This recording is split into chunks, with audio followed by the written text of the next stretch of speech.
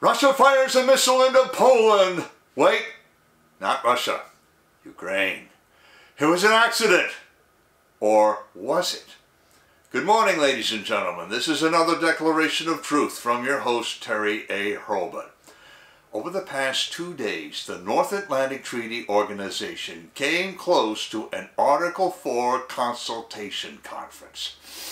This happened after 2 men died when a missile fell on the Polish vessel of PRZWODO with an acute accent W, pronounced Medvedev, near the Ukrainian border. Now, any of you out there from Poland, if I just mangled that name or mangled any other Polish name, leave a comment. Officials on both sides of the Atlantic at first assumed that the Russian-made missile came from Russia. It didn't. The Poles now admit that Ukraine, not Russia, fired that missile. This turns out to be the latest in a long line of accidents that Ukrainians, using Russian-made equipment, have caused. But are they accidents? Or could they be false flag pseudo-operations designed to widen the conflict between Russia and Ukraine? Before I examine the timeline, the reports, and the evidence, I do want to shout out to the prime sponsor of this channel, which is Conservative News and Views. Link in the description. And be sure to check out the awesome CNAV Store. Scroll down near the bottom for that link.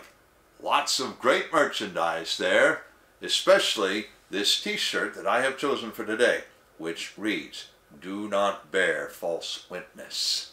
And false witness is what this is all about in the last analysis. One more thing. If you like what you're about to hear, you can like this video. You can also click the bell icon to get a notice every time I come out with a new one. In fact, do you see the new icon, the heart shape with the US dollar sign in it? That's the super thanks icon. If you really want to keep these videos coming, click on that and leave me a tip. Any currency will do, as long as it's legal tender. All right. Here is what we know about the Ukraine missile. The first report of the missile strike, or whatever it was, came from Madeline Hubbard at Just the News at 2:41 p.m. Eastern Time, Tuesday, November the 15th. She quoted the Associated Press as saying that a missile or missiles had crossed into Poland from the Ukrainian side. The missile or missiles fell into the village of Medvedev and killed 2 civilians. Polish television tweeted out footage of the aftermath. I have a link in the description of their tweet and will translate its text for you now. Quote, "2 Russian missiles on the territory of Poland. The site of the explosion near the border with Ukraine, near Lubin." Unquote. Republic TV, unquote, Republic TV Poland. But early Wednesday morning, the Associated Press was already reporting doubts that the missile came from Russia. First, the AP said there was only 1 missile, not 2. Second, they quoted Polish and American officials as raising the doubts. The missile was, without a doubt, of Russian manufacture, but Ukraine forces used weapons and munitions of both Russian and American manufacture. Reuters at first reported that Polish authorities were demanding a consultation with other NATO members. Article 4 of the North Atlantic Treaty provides for such consultation whenever anyone suspects an external attack. Then, at 11:42 a.m. Eastern Time, Wednesday, Reuters identified the missile as an S-300, which goes back to the old Soviet Union. Finally, at 12:36 p.m. Eastern, Reuters quoted Polish President Duda as saying Ukraine probably fired it. In fact, as early as 6:03 a.m. Eastern on Wednesday morning, the Polish presidential Twitter account carried a message to which I have a link in the description. Quote, "There is no evidence that this was an intentional attack on Poland. Most likely it was a Russian-made missile of the S-300 type. At the moment, we have no evidence that it was a missile launched by the Russian side. Many points, meaning many indicators, point to the fact that it was an air defense missile which unfortunately fell on the territory of Poland. Unquote, Andrzej Duda. And let me clarify, every translation that I give here comes from Yandex. It does not come from Twitter's translation utility or from any other source. 2 hours later, Madeline Hubbard at Just the News was reporting much the same thing. Now, Russia did launch airstrikes all over Ukraine on Tuesday, and naturally the Ukrainians fired anti-aircraft missiles in self-defense. In this light, what President Duda said makes sense. Furthermore, even President Biden admitted that the trajectory of the missile was inconsistent with a launch from Russia. At 2:38 p.m. Eastern yesterday, Dmitry Medvedev sent a strange message on his Telegram channel. I have a link to it in the description, and it's in Russian. So I ran it through Yandex, and this is what came out. See what you make of it. Quote, "And afterward, to the hysteria of the Kiev vassals about their retaliatory strike against Poland. That's what haunts me. If a Ukrainian anti-aircraft missile had hit directly into capital, would it be a Zhrada or a Peremoga?" Unquote, Dmitry Medvedev. Now, those two words are Ukrainian. That word Zhrada means betrayal. Peremoga apparently means overwhelming victory. Those two words became part of regular Ukrainian discourse after the Maidan Revolution of 2014. The Telegram channel UKR Leaks has some interesting messages that neither AP nor Reuters seem interested in reading.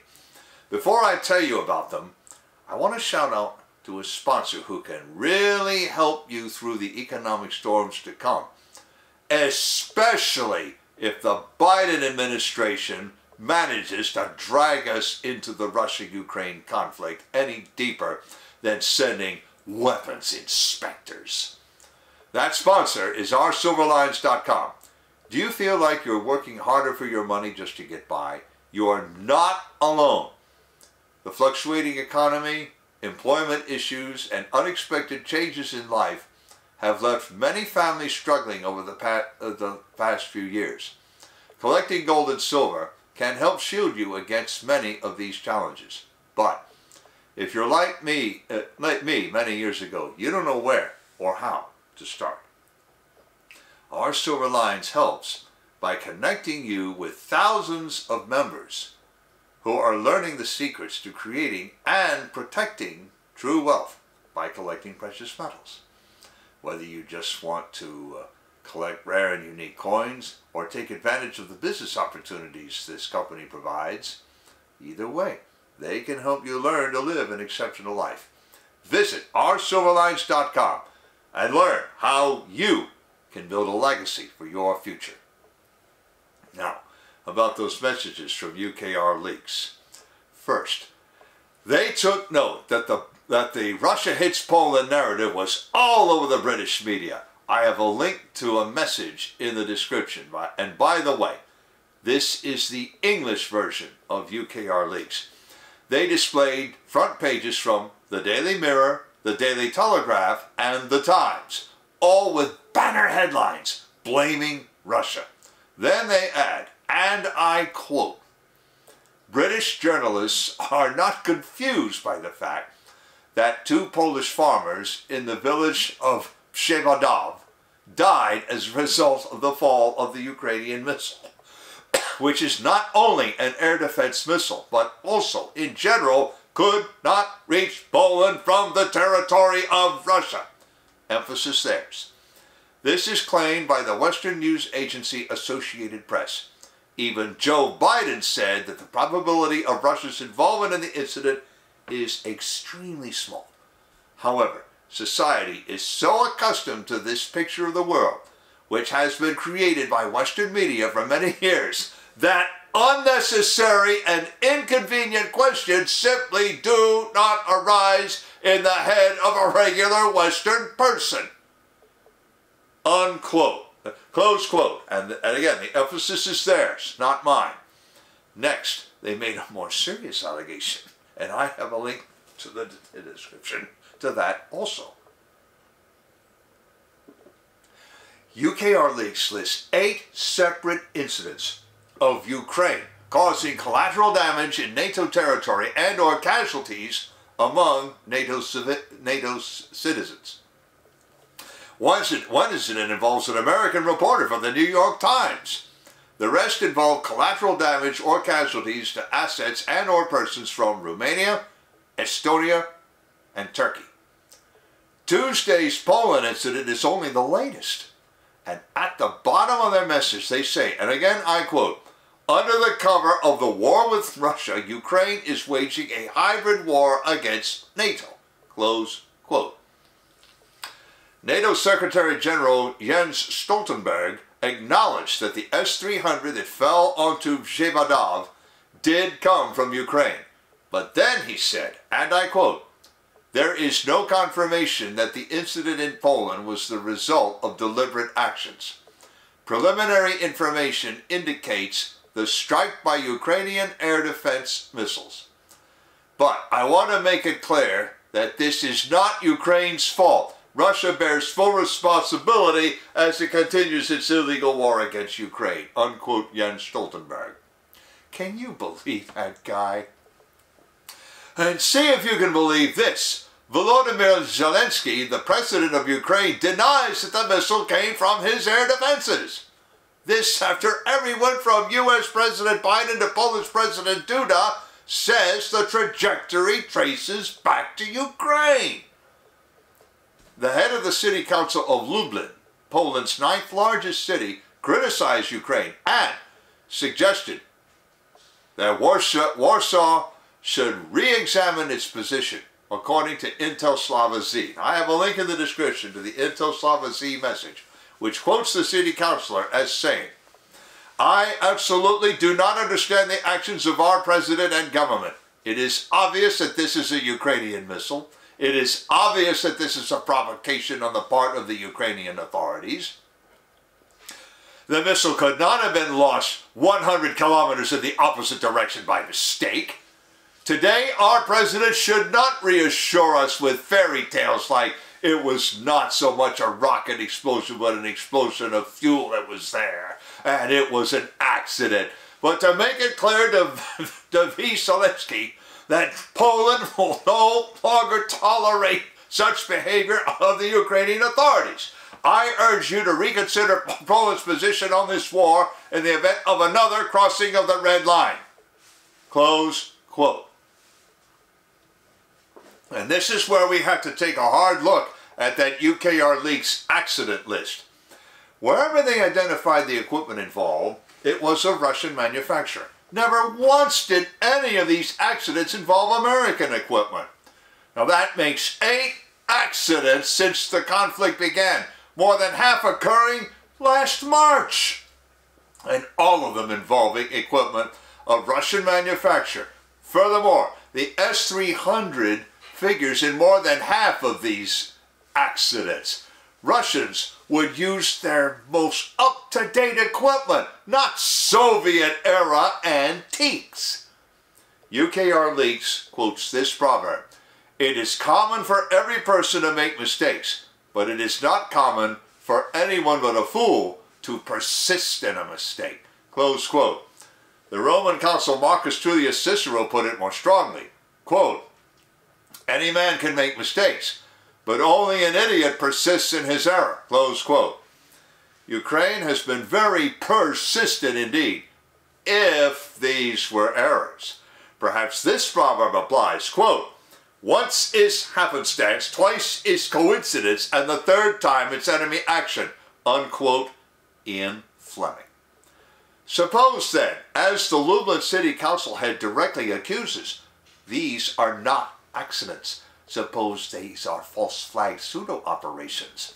A false flag pseudo operation is an operation you run against your own side or your allies while pretending to be the enemy. Now, Ukraine is not a NATO member, but it's asking for NATO's help. So what do? They have 8 accidents with equipment that looks Russian because it is Russian, but antiquated and inferior, all to provoke NATO into jumping feet first into this conflict for their benefit. What do you think? Accident or intention? You decide. And don't forget the FTX scandal. If those Ukrainians were willing to launder money to influence an American election, might they be willing to cause property damage, injury, or death just across their border or beyond the Black Sea and pretend that it was their adversary doing it? You gotta wonder. Link in the description to the article, to the tweet from Polish television carrying footage from that little village, to President Duda's clarification that it looked like a Ukrainian missile, to that message from Dmitry Medvedev that I admit is strange, to the UKR Leaks messages showing that silly British media and that accident list, to Intel Slava Z quoting that Lubin city councilor asking his president to reconsider Polish policy on the conflict, to my Declarations of Truth Twitter account, and to Conservative News and Views. I've also left links to the awesome CNAV Store and to oursilverlies.com, as I also mentioned. You know already about how to like a video, turn on notifications, and leave a tip. On the end screen, I'm going to leave a subscribe link to my channel and links to videos I've done before about Ukraine and about this FTX thing. This is Terry A. Hurlbut delivering another declaration of truth and reminding you to let the truth set you free. When Johnny comes marching home again, hurrah, hurrah, we'll give him a hearty welcome then, hurrah, hurrah.